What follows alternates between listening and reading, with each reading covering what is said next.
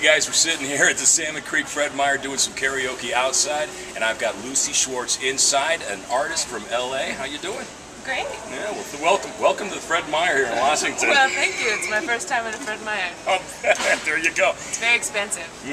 Lucy is a part of Lilith Fair, and Lucy has a new EP also. Is this your first collection of songs? I mean, you look pretty young. I am a youngin'. I made my first record in high school called Winter in June, and the Help Me EP just came out, and then I have a new record coming out this summer in like a month or so called Like the Letters. Very cool. And now, is this with friends? Is this with a group of musicians that you've kind of grown up with, or has folks put you with other musicians that they enjoy?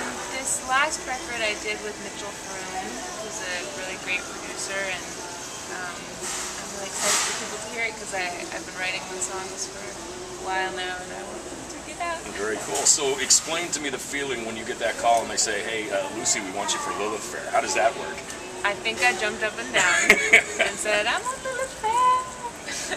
Yeah. Now, with the ones that are on Lilith Fair that aren't Sheryl Crow and Sugarland, do you guys like gather together and do songs? Like, do they bring you guys up and all the girls come up at the end of the show? And do yeah, like at the very end of the show, we're going to sing a song together, which I don't think we ever practice it except for backstage, so it's going to be spontaneous and fun, and I still have to learn the lyrics.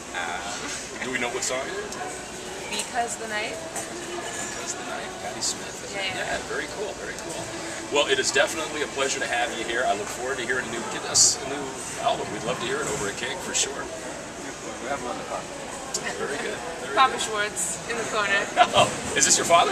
This is, yeah. The man playing bass right here. So was this an influence early? It had to have been an influence early on in your life, right? Something must have rubbed off, but I don't claim that. She's an influence on me more these days.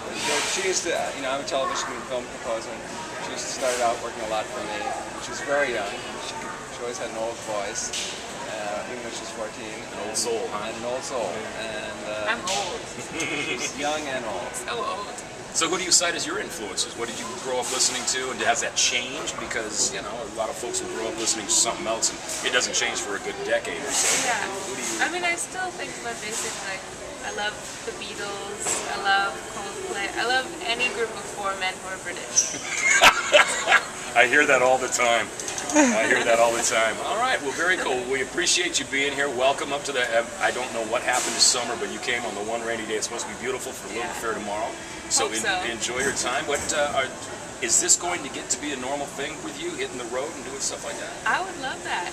I mean, right now I've just been recording, and I've written some songs for movies recently. I have a song, Shrek 4. No way, very cool. And then Mother and Child, and so hopefully I'll be able to take it on the road soon. Lucy, you sound like you're on your way. That's fantastic. So, once again, I appreciate you coming out. Thanks for being a part of what KINK's doing here, and thank you, Papa Schwartz. Thank you, Papa Schwartz.